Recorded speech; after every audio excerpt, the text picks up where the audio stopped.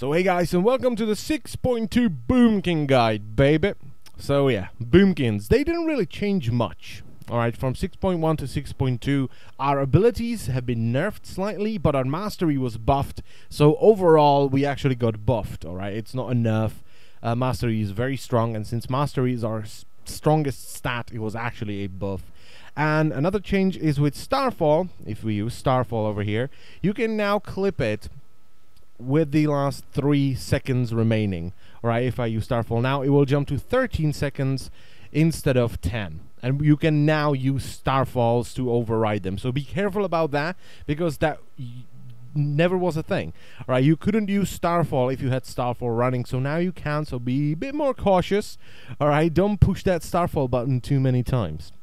Now, Boomkins have been in high demand since Warlord's launch, because we can do something that no other class can. We can AoE whatever we want as long as it is within 40 yards of us, and we can still do decent single target damage while AoEing. Alright, and that's very cool. That is very cool indeed. And no other class can do that. Alright, most classes need the mobs to be stacked up, so things like Hands on Crowmog and, you know, Balconies on Blackhand, that's just Boomkin's heaven, because no other class can AoE down adds that are so far away from each other very effectively. So Boomkins, good. Alright, in the new Citadel, there are more single target focus fights, but Boomkins are still good because of Starfall and because of dots and because of the toolkit we have, like Soothe and Typhoon and Roots and all of that. It's just very good. Alright, Boomkins are just alright right now. Now, the first thing is the rotation, and the rotation is not that difficult, alright? The fundamentals are very simple, alright? Use Star Search in Lunar Eclipse if you're not capped in Solar Eclipse. Alright, that's the big thing. Alright, we don't really want to use Star Search in Solar Eclipse because rats are generally weaker than Starfires, and 3 empowered rats will do less damage than 2 empowered Starfires. So, your rotation is very simple, alright? A, you want to keep Moonfire and Sunfire up as close to 100% uptime as possible. And B, you want to cast the correct spells, which is Starfire in Lunar, Wrath in Solar. And then we want to use Star Surges in Lunar as long as we're not getting capped in Solar, alright? So it's not a sin, alright, if we just start the combat again, make the training dummy very angry. If you go to Solar, and suddenly you're like, oh damn, I have 3 Star Surges, just throw the damn thing out. If I'm here, I'm like, okay, I have 3 Star Surges, let's just throw one out. It doesn't matter, alright? It's better to use it in Solar rather than waste a potential proc in Lunar, alright? Because, you know, Star Surges are very good, or even Starfalls, alright? They're just very good, and you don't want to waste any proc. So if you are in Solar, where you shouldn't really be using Star Surges, if you're about to cap to 3, just use it and let it regenerate. You always want your Star Surge charges regenerating, and you always want room for that RNG proc that gives you another charge. Alright, that's very important. Now, another thing is you should kind of get an add-on to track your Eclipse bar. You don't have to if you're very comfortable with the default really tiny one, but I'm using Balanced Power Tracker. I will put a link to that in the description. And what this does is it shows me where I will end up once I cast a spell. And that is really good for training and for timing things, alright? Because what you want to do is, as you're casting spells, you don't really want to do this. Alright, you don't want to finish casting a Solar spell in Lunar Eclipse, because it doesn't snapshot the damage from your mastery at the beginning of the cast, it snapshots it at the end of the cast. Alright, not when it hits the target, by the way, it's when the cast ends. So you want to do something like this. Alright, if you're about to go into Lunar Eclipse, you want to pre-cast a Starfire. And the same thing is, if you are doing something like that, now I want to precast a Wrath, so when the cast ends, I'm already in Solar Eclipse, I'm getting my bonus from Mastery. Alright, that's pretty much what you want to do.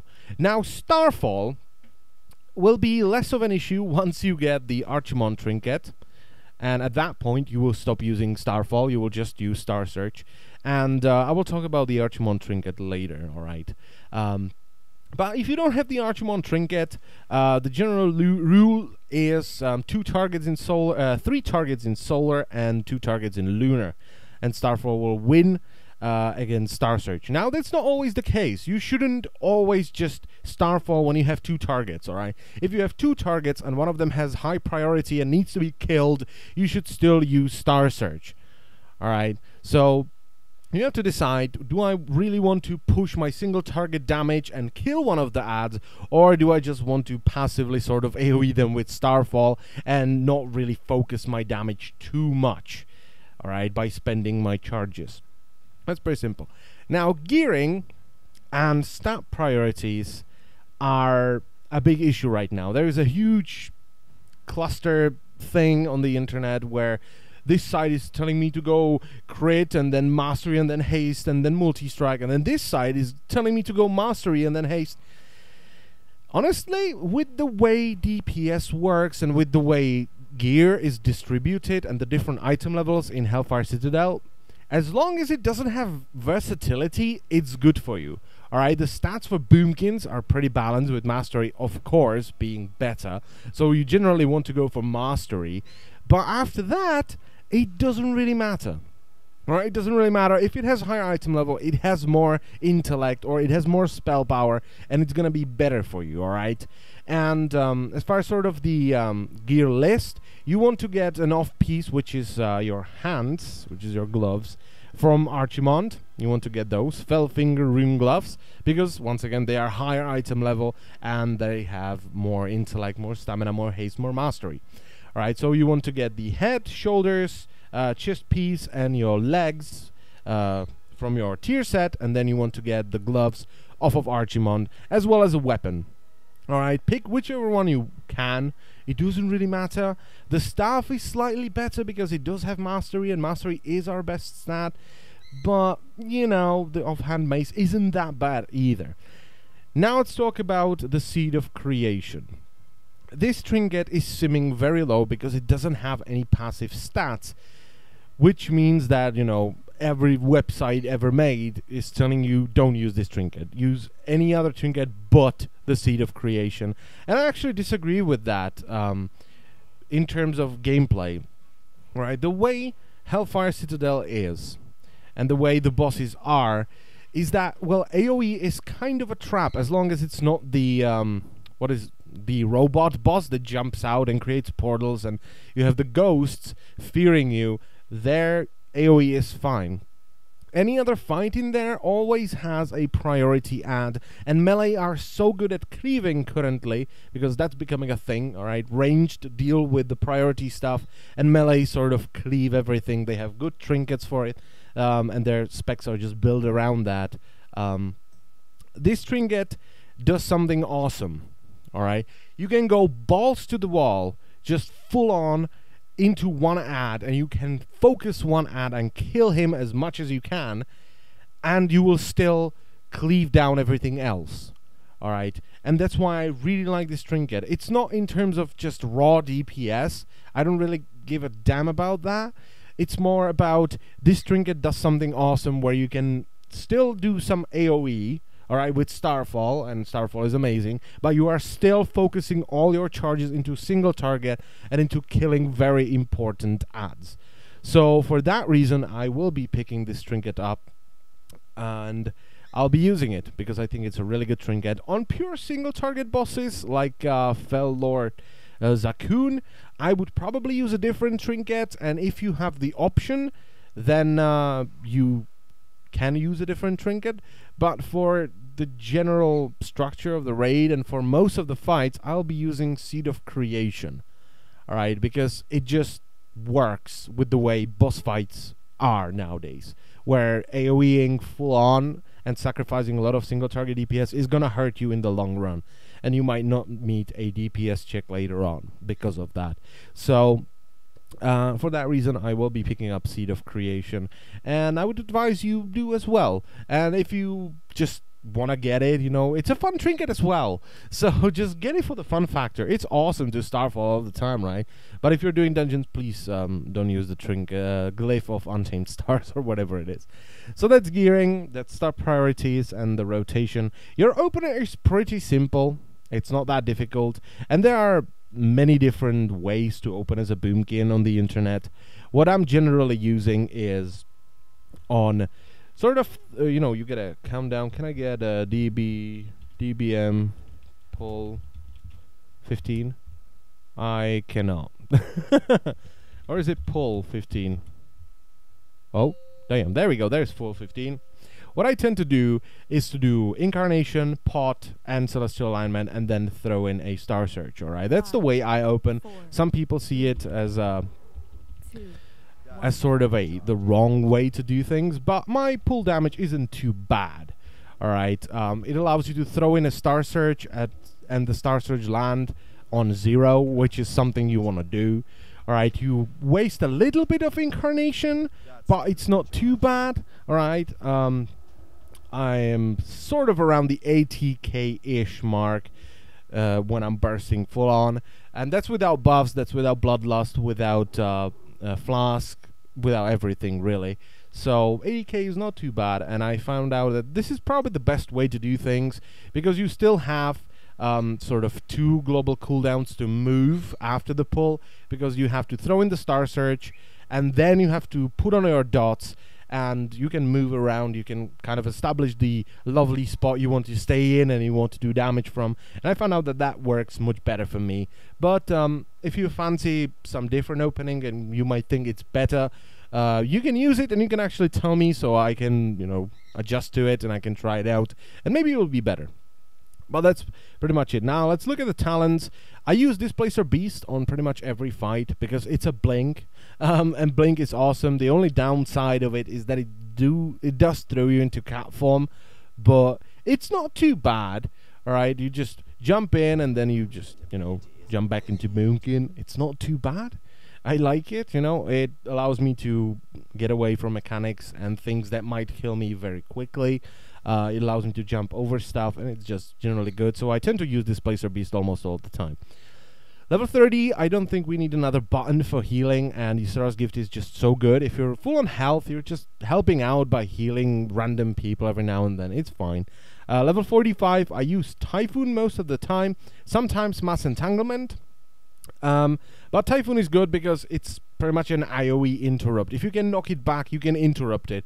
So, for instance, Imps on Zul'Horak, if you get close enough, so the Typhoon hits them, you can interrupt all the Imps at once. And if you combine that with like Mass Grips and Solar Beam, you can pretty much spell lock them for quite a while. When you do a Mass Grip, then you throw in a Typhoon, and then another DK throws in a Mass Grip, and then you throw in Solar Beam, and they're dead by then. So it's fantastic in my opinion. I really like Typhoon. And Mass Entanglement, when you need to control something and you can root it, it's really good. And even if you're doing it on a single ad, casting Entangling Roots is always worse than just pressing a button that's gonna root it instantly, in my opinion. Level 60, I tend to prefer Incarnation because it gives me on-demand burst every 3 minutes, so I can line it up with particularly nasty ads or something, or I can even line it up with Nature's Vigil and do some decent off healing as a Boomkin. So I tend to prefer Incarnation. It also works on all the spell damage instead of just buffing your empowerments. So if you have to cleave or do some AoE or use Starfall every now and then, Incarnation is going to definitely win over Soul of the Forest. Level 75, Ursul's Vortex, once again for control. Incapacitating Roar, as I say in every single one of my guides for Druids, is shit, because you can whiff with it, and it's only 10 yards. Like, 10 yards is nothing for a ranged DPS. Okay, and then we have Mighty Bash. Nah, not really, in this tier at least. Then level 90, I tend to prefer Nature's Vigil because, well, I can do healing by or off healing by doing damage. And level 100, I tend to lean towards Euphoria on everything except for Council, because once again you can do some serious AoE, and also the Zul'Horak. I also use Bonds of Power on Zul'Horak, but on most fights I prefer Euphoria because it's better for single target, and even if you have to Starfall every now and then, you still want to focus your damage on single target. Alright, on most fights, on almost all of them, you still want to focus that one important ad down. So I tend to use Euphoria for that. Now glyphs, I use Stampeding Roar because without this glyph, Stampeding Roar is not very good anymore. Alright, so just use that. I use Moon Warding because there's a lot of magic damage going on, so it gives me more health, which means I can survive something that I wouldn't have been able to survive with just more armor instead of health. So I like that. And Glyph of Rebirth, as a Resto Druid or a Boomkin or any other Druid, you are the combat reser. Get used to that. If you're a Boomkin in the raid and someone says resurrect Billy, you are going to resurrect Billy. It doesn't cost you anything. It's instant, and you can glyph it so they are at 100% health. So you are the resurrector. Alright, don't be like, well, the Warlocks can. No, they have to cast a Soulstone. Well, the Death Knights can, and, you know, no, just no. You are the resurrector. Just do it. It's not difficult, just resurrect them. You are the best at resurrecting. Other than that, I'm using Flapping Owl, of course. You know, the best glyph in the game, probably. So I'm using Flapping Owl. I'm using Travel, which changes your travel form into pretty much a mount. It speeds it up outside of raids and battlegrounds. And then Untamed Stars, which is something you want for raids, but be really careful. The trash in Citadel is very packed. So once you Starfall in the wrong place, you can probably wipe the entire group with it. Alright, so be really careful with Starfall and the Glyph of Untamed Stars in the Citadel, alright? Just get into a corner or stay behind and just Starfall from there. Alright, and that's pretty much it for this Boomkin guide. Thank you all for watching, and I will see you next time. Bye-bye.